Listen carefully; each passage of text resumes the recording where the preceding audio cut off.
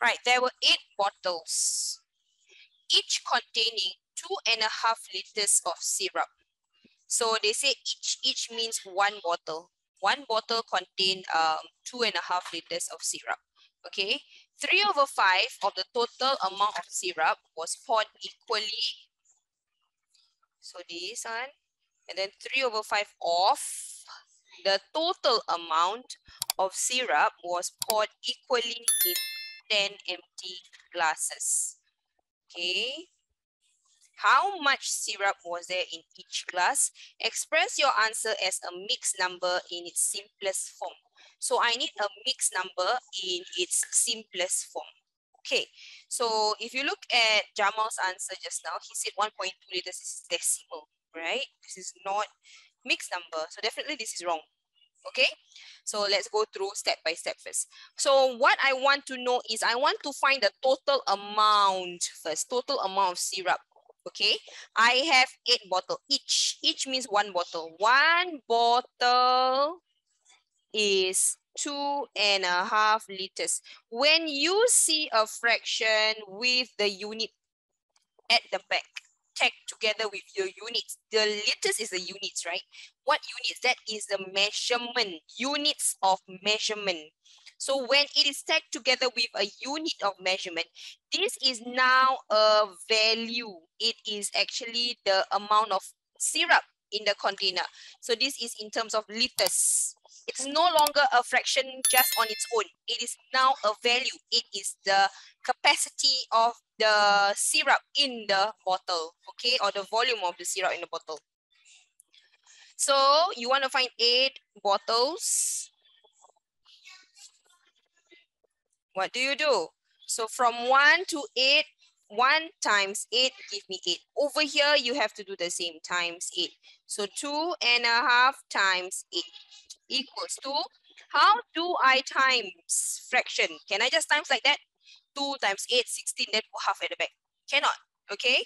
So you have to change the mixed number to become improper fraction first. So 2 times 2 plus 1. You go this way. You go anti-clockwise. Okay, 2 times 2 is 4. 4 plus 1 is 5. 5 out of 2 times 8 over 1 equals to, what do? I look crosswise, see anything which can be simplified first. So I have 2 and 8. 2 can divide by 2. 1, 8 divided by 2, 4. Then you look row-wise, numerator, denominator. 5 times 4 is 20.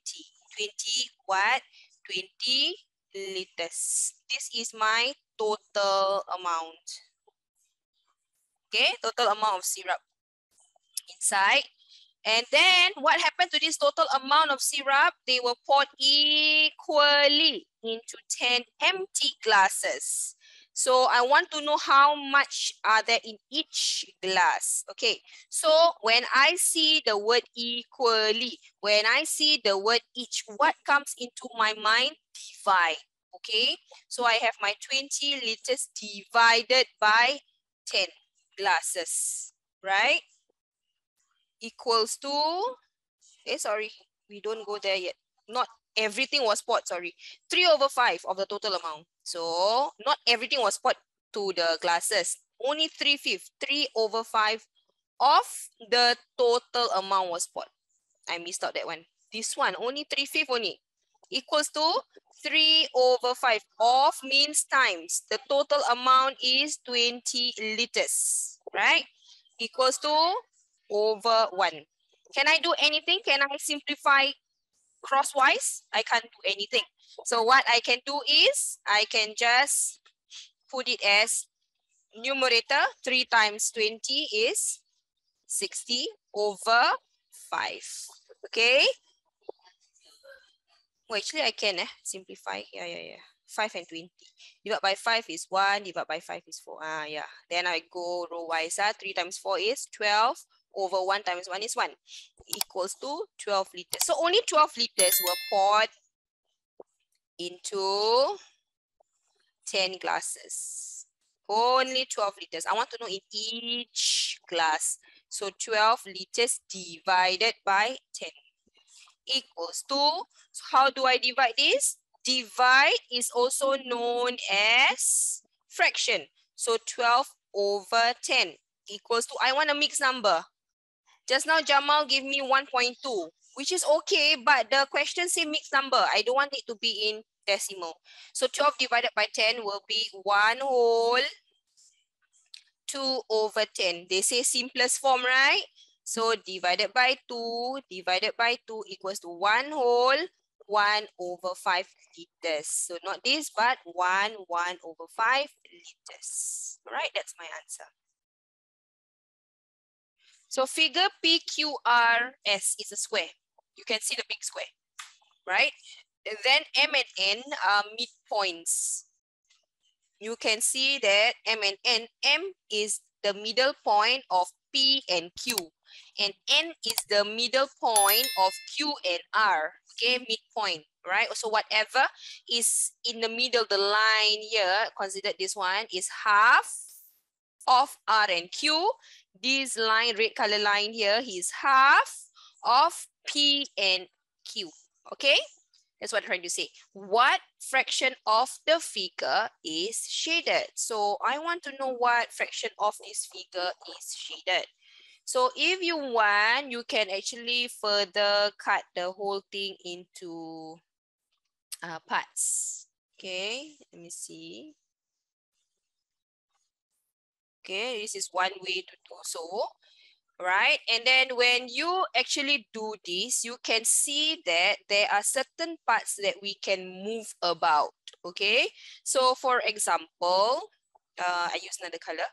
This one I shade in green, can you see? And then this one I shade in blue, can you see? So the green color part can move to this portion. So this is the green color part as well. Yeah, and then the blue color part can move to this portion. So this is the blue color part. So you can see once I do that, right?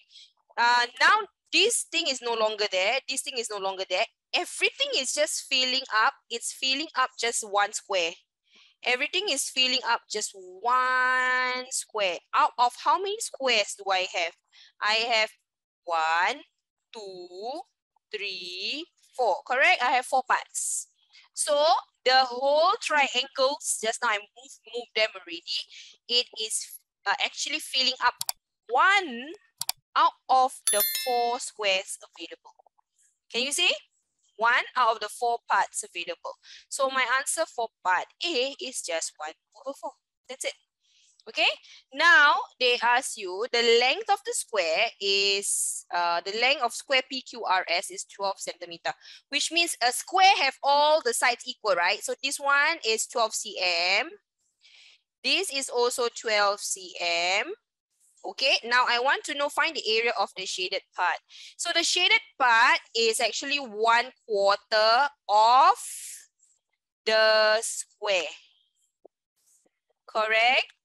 Okay, so now the square area, what is the square area? Can I find the square area first? Now you do B.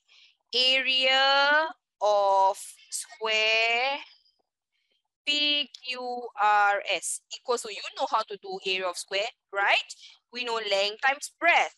So this is my length and this is my breadth, or either or. It's the same because they are equal, right? Equals to 12 cm times 12 cm equals to 144 centimeter squared. Right? Now, is that what I want?